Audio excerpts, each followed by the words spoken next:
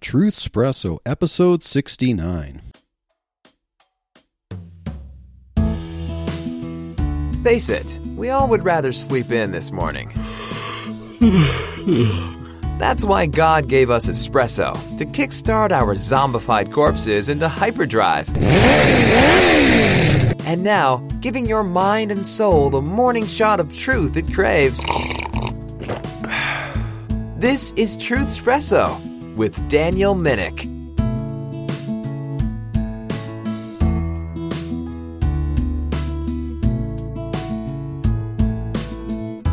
Well, hey there, friends. Thank you for tuning in. This is Daniel Minnick, the host of the Truthspresso podcast.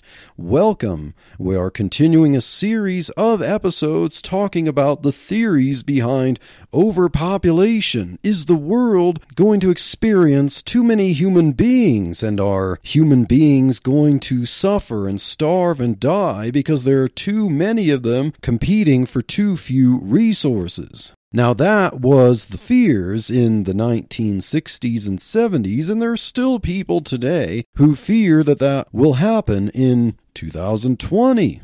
But there are other ideas of population growth that we should consider. Especially as Christians, we should think about what is God's design for humanity. Remember that Genesis 1:28 told us that we should be fruitful and multiply, the same thing God told Noah after the flood, after God wiped out a population because they did not obey his law. He gave the command to the survivors, Noah and their family, the righteous people, be fruitful and multiply. And we see that children are an heritage of the Lord. The fruit of the womb is his reward, that it was a blessing in the eyes of the Israelites, according to God's law and God's design, that children are a blessing and that having many children was a blessing. But things are changing in this world.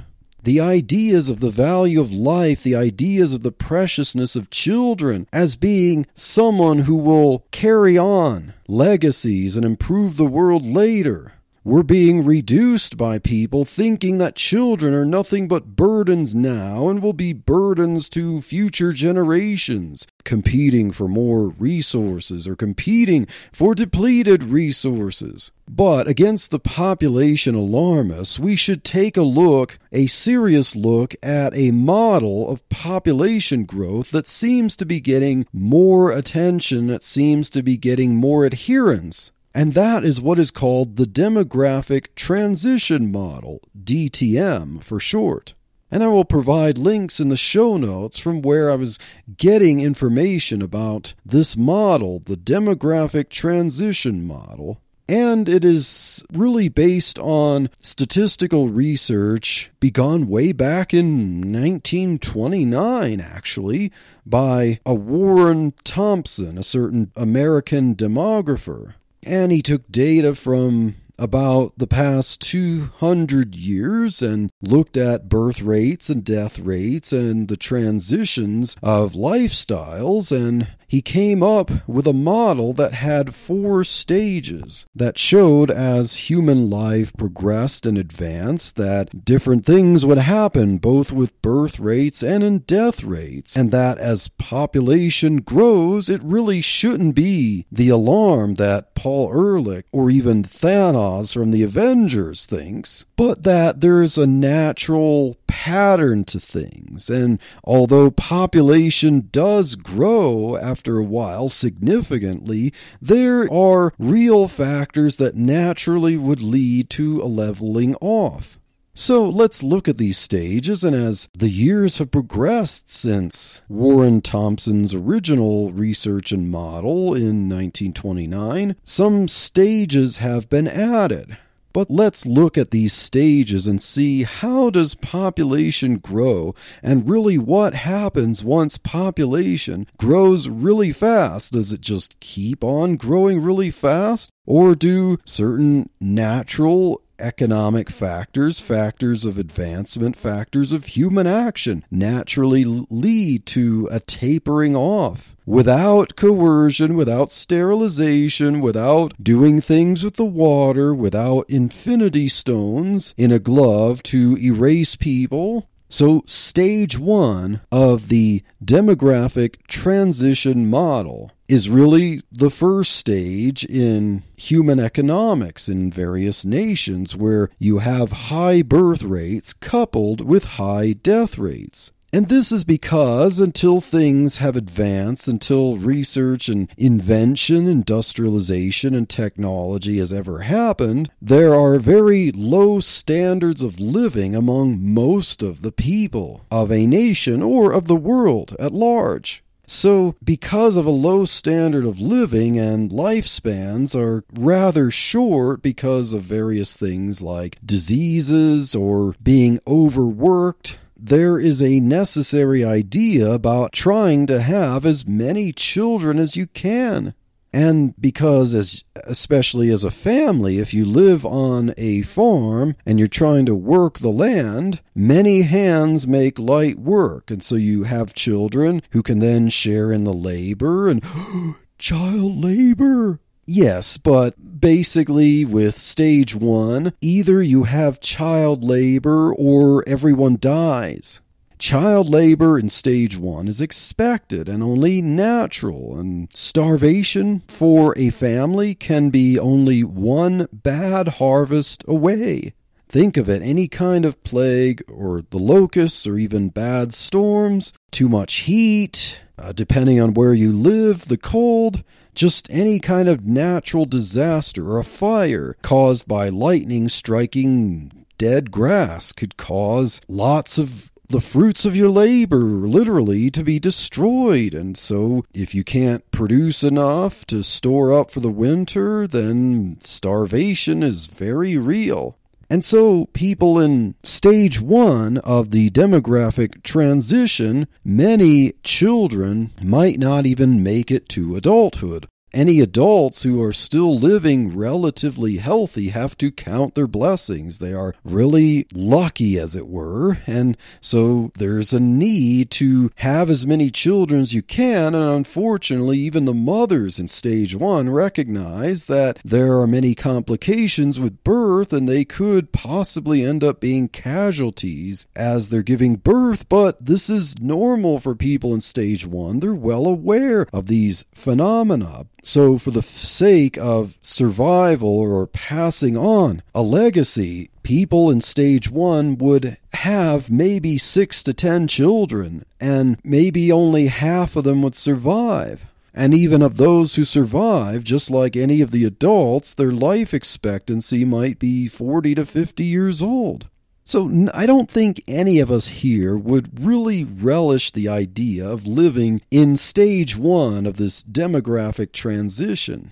High birth rates are met with high death rates, and so the population remains relatively stable in stage 1. Maybe, if people are lucky, population very slowly grows, but if you're looking at a logarithmic curve, this is a curve that very much hugs the bottom of the graph. Now, think of Thomas Malthus that we mentioned 2 episodes ago. His followers, the Malthusians, might think that a higher population leads to poverty. But, if you understand from this demographic transition model, the truth is that poverty ultimately plants the seeds as people have to work under the conditions of poverty. People struggle then to plant the seeds for faster population growth as things get better in future stages so that there are more survivals. So, to recap, stage 1, low standards of living, high birth rates, coupled with high death rates. Now let's move on to stage 2.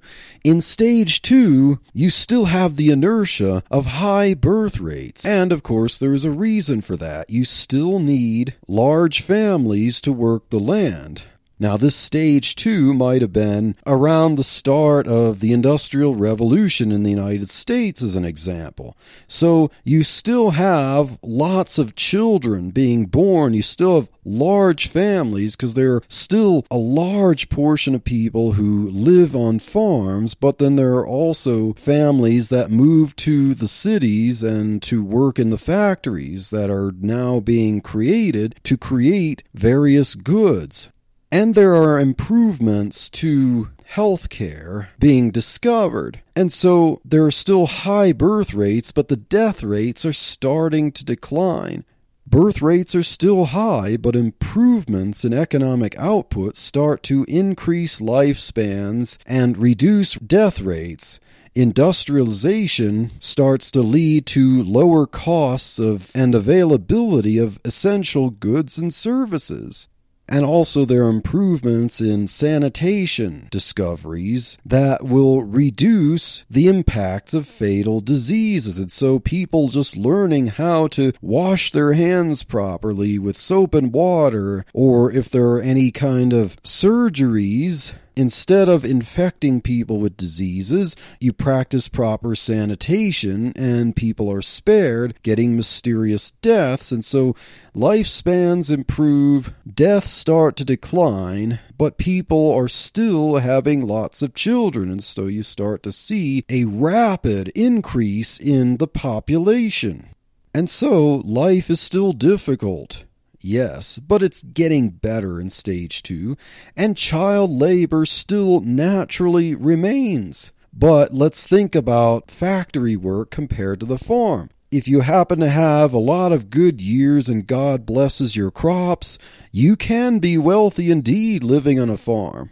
But for those who don't want to take the risk of being one bad harvest away from starvation, it's better to go move to the city and do some backbreaking labor and get wages. And of course, there were children who would work in the factories, and the children would earn some money too. And we might decry that. Of course, none of us would want to live in this kind of situation in the early Industrial Revolution with children working in dangerous mines. We understand that. I'm not saying that that's a wonderful thing, but we can't dismiss the idea that due to the living conditions and the technology of the time, parents were not being evil by unnecessarily expecting their children to go work. This was the idea that if they didn't work, they wouldn't have much money to be able to provide for the needs of the whole family. And so it was necessary for children to work in a factory. And yes, these were very difficult circumstances, but it was still better for some families to have to work hard and try to save up what they could manage to set aside and have the whole family have a means of survival, as they had access to better health care in the cities and some of the cheaper goods that were being produced in the cities. That was still better for them than the risk of a whole family or much of the family dying off in a famine.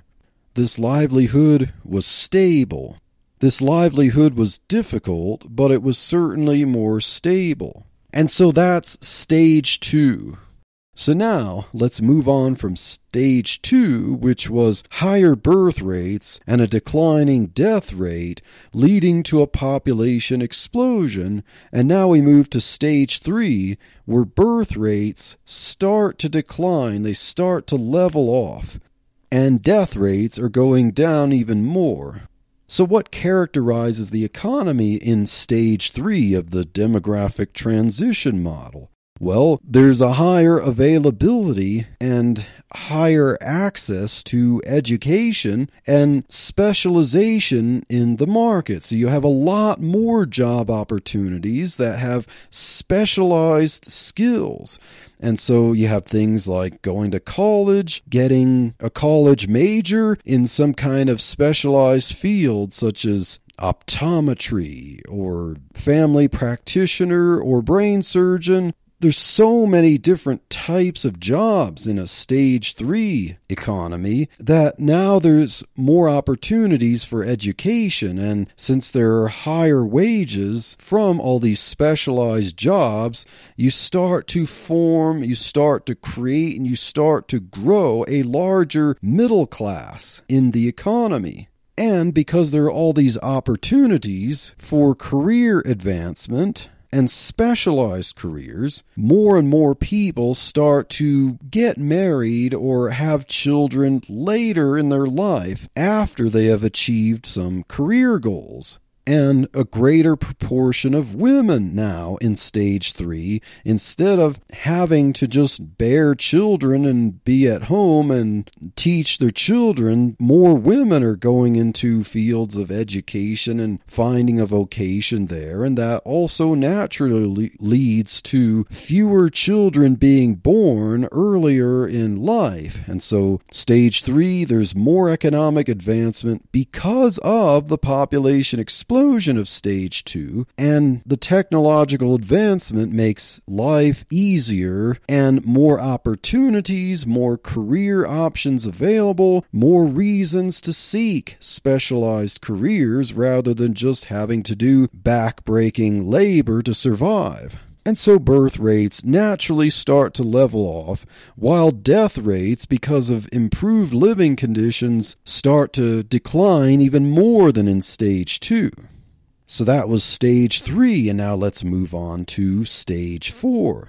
So stage 4, we see birth rates are getting lower, and death rates are also getting lower. After industrialization, highly technologically advanced society emerged with computers and microcomputers. And so we could be in the United States, according to this model, in stage 4. So there's a much more division of labor that allows efficient output of resources, greater productivity, and a lower cost of living. And living as a single person is now much easier in stage 4. Back in an earlier stage, it might be economically advantageous to get married and have children to help out with the labor. But now, in stage 4, it's perfectly viable given the opportunities of education, giving the ability to learn skills and the lower cost of living. Someone can much more easily live as a single person, support themselves, even help out other people, and not have a necessity to get married or have children. And as large city populations grow, the rate of population growth in those large cities decline. Because consider that there are still people who live in more rural areas. There are a higher percentage of people who live in rural areas or farming areas have more kids than those who live in larger, crowded cities. So when you live in a city and you have lots of neighbors right next door, you live in apartments, you live in condos, there's a natural disincentive to have lots of children in a crowded area. And so as the people moved to the cities and the population in those cities grew, as more productivity allowed longer lifespans, there was also the natural disincentive to have lots of children, first because of the lack of need to have lots of children for survival, and because of more goals in life, more career goals, more leisure, more abilities for vacations and traveling and seeing the world. There's a natural disincentive there. As an economy becomes more productive and more choices of things are now available, costs come down as competition increases. And as the economic need for having many children goes down, couples naturally have fewer children. And now longer lifespans and fewer births lead to an aging population. And then what about health issues? Well, what once in an earlier stage was the health issue of malnutrition, now there's more health problems that are related to obesity, and people have to figure out exercise routines and diet plans rather than figuring out how to get the next meal. And so the problem becomes more of factoring things into your busy lifestyle. But there's also more leisure. There's also otherwise higher quality of life than in stage 1, stage 2. And there's more sanitation. And so I'm not knocking the health issues in this stage. This is just a natural result of the fact that food is readily available to pretty much everyone in stage 4. But stage 4, because of the natural disincentives of the need to have many children, birth rates start to get lower. And so although the population is still growing, it's not growing at as fast a rate. Now, there's still lots of people being born because the population spike earlier on in stage 2 and 3 means that there are more people to have children, but the rate of growth declines in stage 4.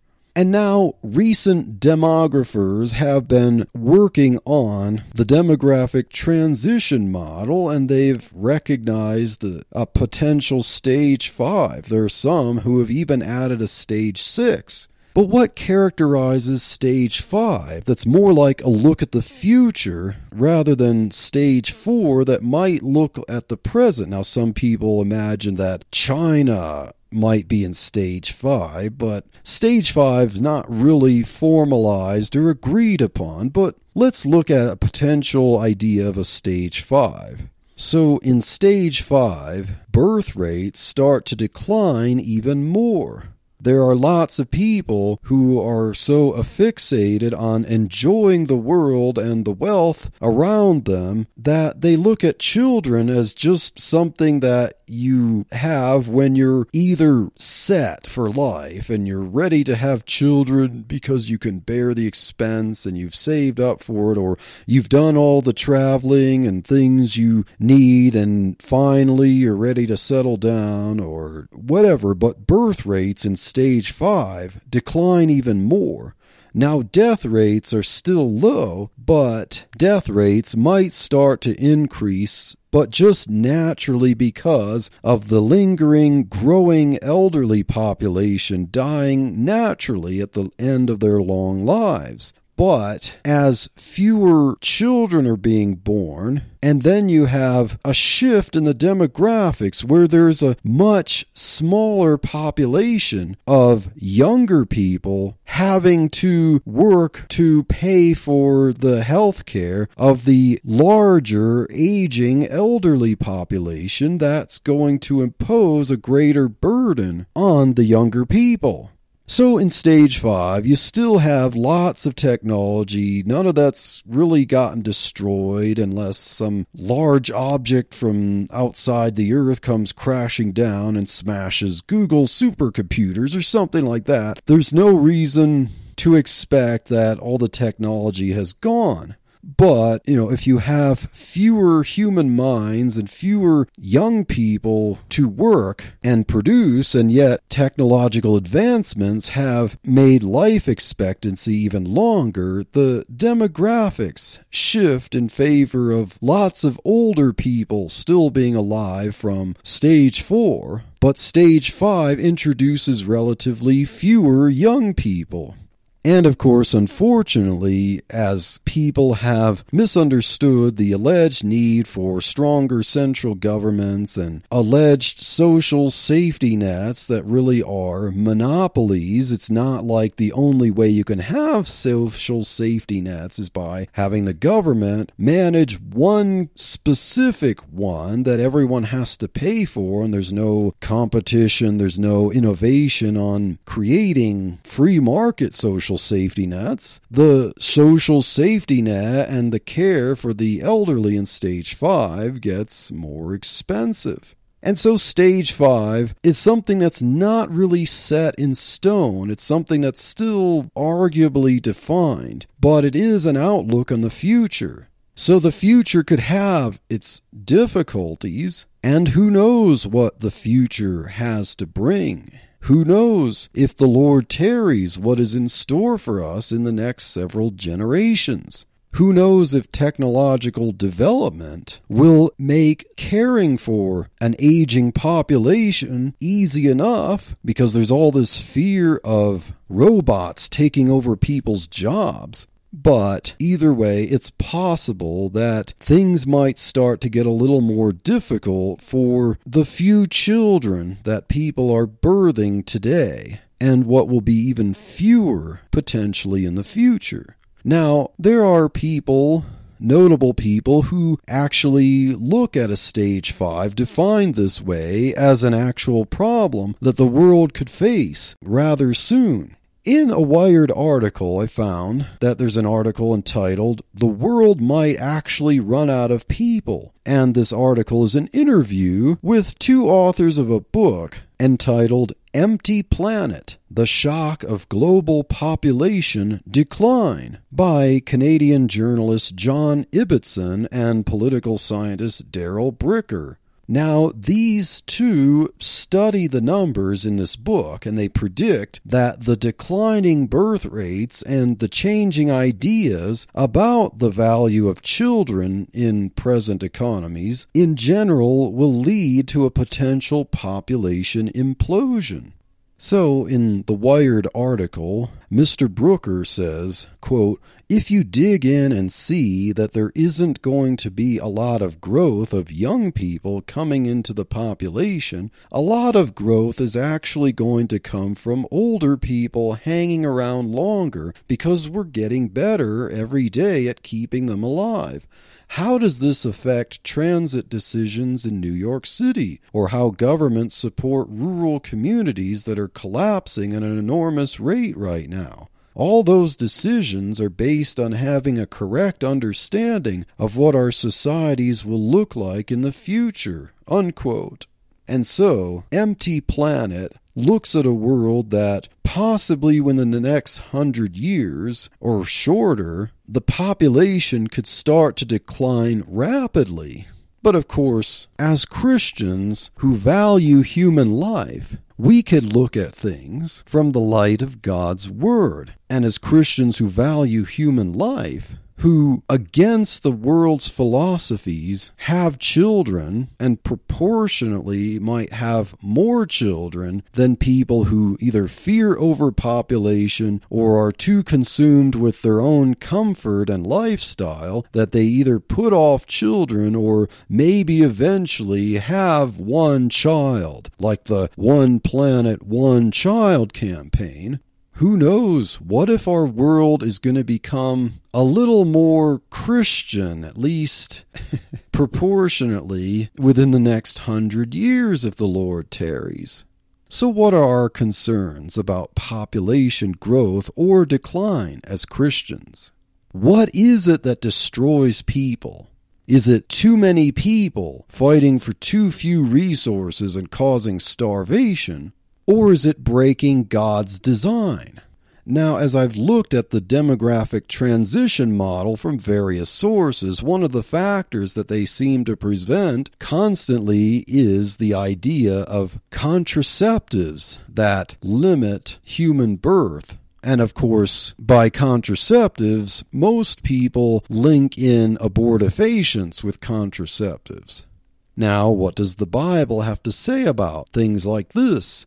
Well, Hebrews 13 and verse 4 says, "Marriage is honorable in all, and the bed undefiled, but whoremongers and adulterers God will judge." And so, as Christians, we don't look at things like reproduction and childbirth as an issue of some grand scale of, are there too many people?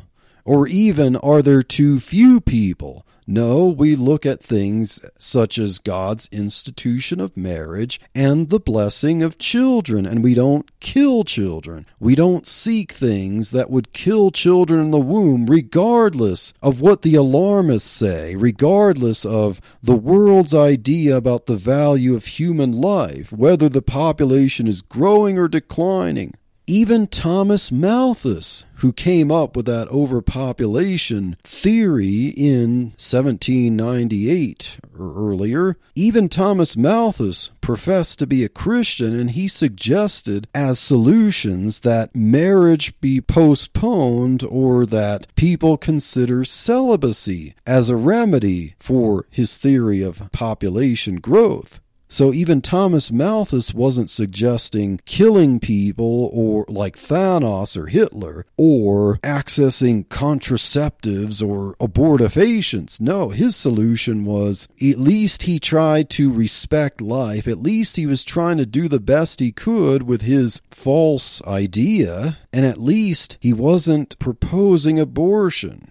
He figured that people should voluntarily postpone marriage or live celibate lives. Well, yes, of course, because contraceptives weren't as available at that time, but there were some that were available. But contraceptives, such as things that would potentially cause abortions, should not be something that Christians should have as a goal either for themselves or for the world. And what causes judgment on a nation?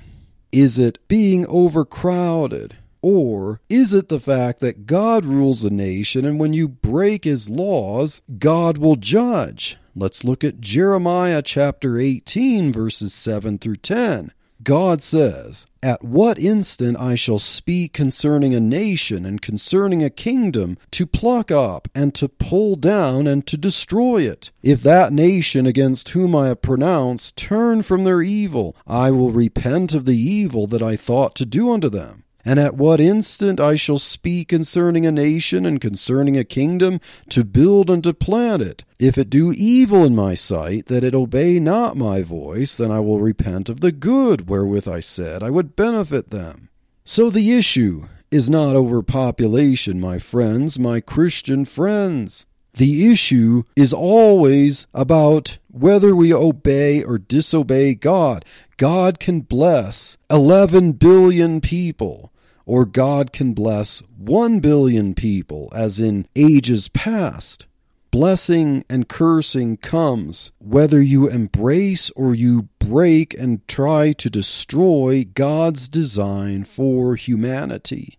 But now let's consider this.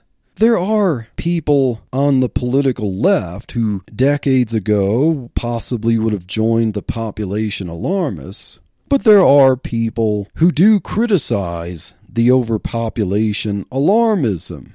It doesn't have the fangs that it once did during the 1960s and 70s. And so it's fashionable, for the most part, from people in many plots on the political spectrum to criticize overpopulation. We realize, given the trends, that Ehrlich was wrong, and there are plenty of people on the political left who would agree with that. But the reason that a lot of people in the left now criticize the overpopulation alarmists is that they got the problem wrong. They would say that the real problem is not the total population itself, but rather the distribution of wealth across the population. So, according to many people now, as Marxism has started to creep in and take over a lot of things, the real problem is supposedly income inequality. So it's not as if the earth is getting too many people, according to the now fashionable Marxist socialist ways of thinking. It's whether the population that is there has an equal distribution of income or resources. So the real problem, my friends, according to fashionable opinion now, is income inequality. That's the real problem to overcome. So let's deal with that in the next episode.